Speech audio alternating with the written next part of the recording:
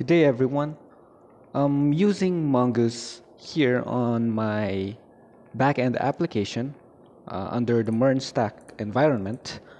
And if I'm going to run my backend application using npm run start, but first let's take a look at here. I'm inside my backend folder. When I run npm run start, I see this warning.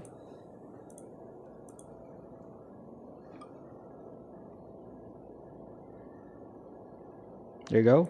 It says here, Mongoose, the strict query operation will be switched back to false by default in mongoose 7. So to resolve that one, you need to enter mongoose.set strictQuery, false, or mongoose.set strictQuery, true. So we do this by putting the command line or these lines of code into the index.js file. Let's go.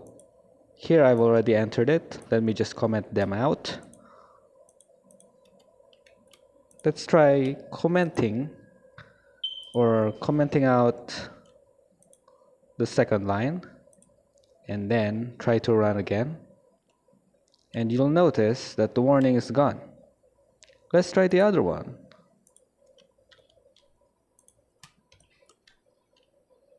Let's save, and you should see that it shows the same result.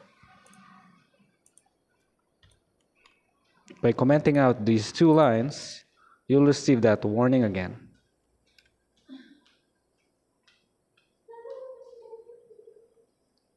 There you have it. Thanks again for watching.